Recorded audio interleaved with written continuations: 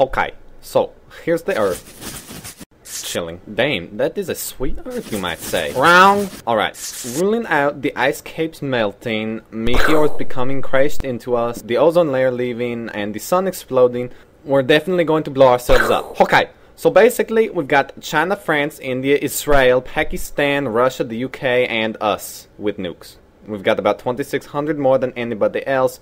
Whatever. Anyway, one day we decide those Chinese sons of a bitches are going down. So we launch a nuke at China. While it's on its way, China's like, shit, who the fuck is shooting us? Oh well, fire missiles. Then France is like, shit guys, we got the missiles, they are coming, fire our shit.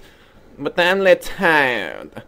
Well, have a nap, then fire the missiles. Meanwhile, Australia is down there like, WCF, mates? India, Israel, and Pakistan launched their shit, so now we've got missiles flying everywhere, passing each other. Russia's like, ah, motherland! Then England's like, about that time, eh, chaps?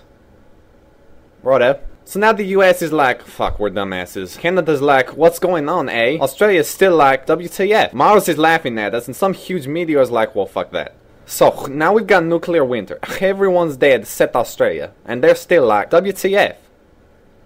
But they'll be dead soon. Fucking kangaroos. But, assuming we don't blow ourselves up, us Californians just have to worry about California breaking off from the United States to go hang with Hawaii. Alaska can come too. The end!